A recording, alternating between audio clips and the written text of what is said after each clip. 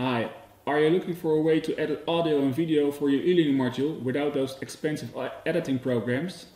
Then don't miss a single second of this video, because I'll show you exactly what options you have in Articulate Storyline to edit audio and video yourself.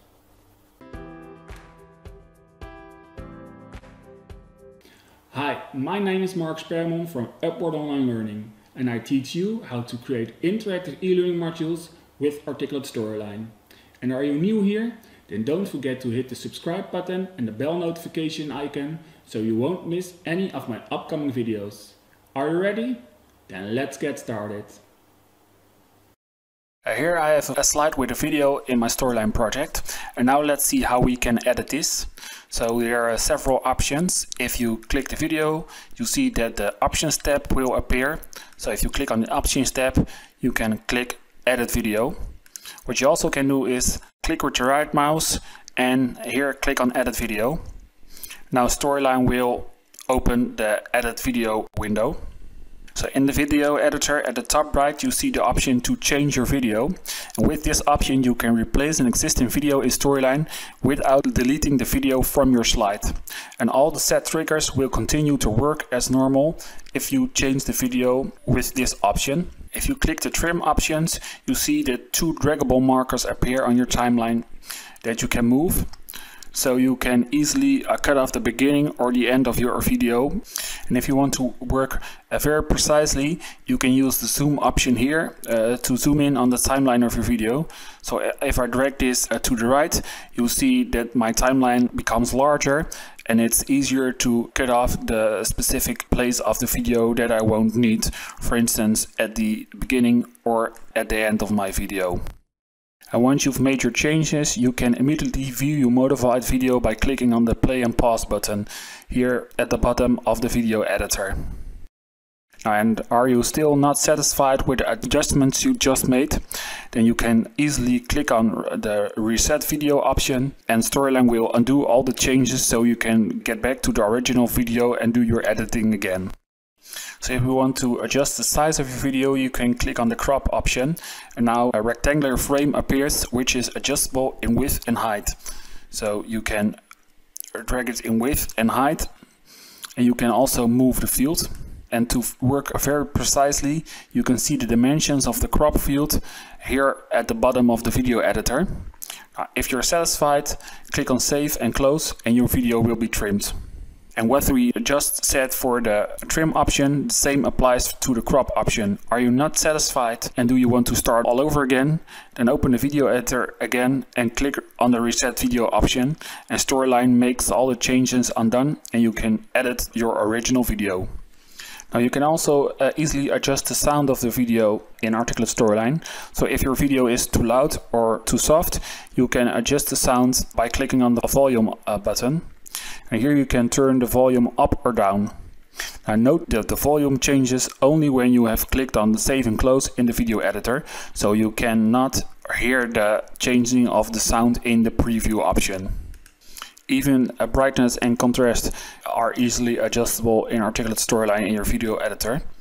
You can enter a number or click on the up or down arrows and you will see immediately the change in your video.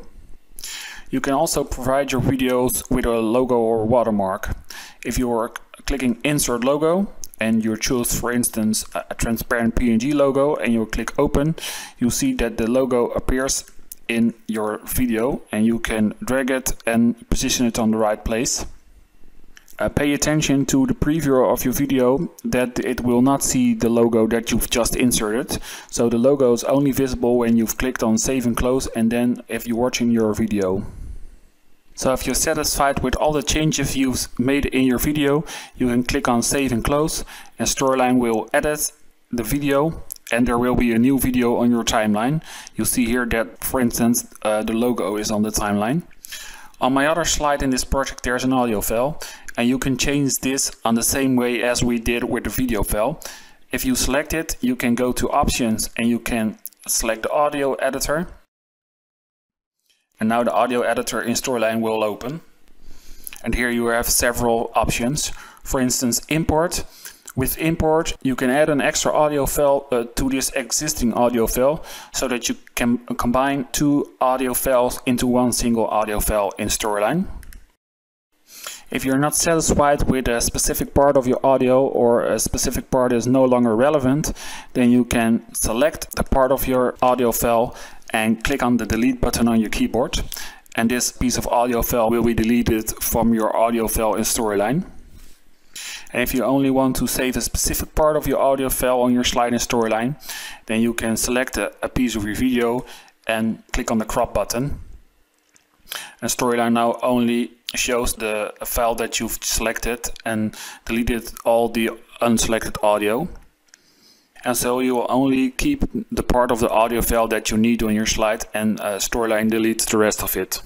With the silence button in Storyline, you can add a silence in your audio file. For example, because a voiceover reads sentences way too quickly after each other. Now select a place in the timeline where you want to add your silence. And now you can indicate how long the silence should last. For instance, 1 second. And if you click OK, Storyline will add a silence for 1 second in the audio file.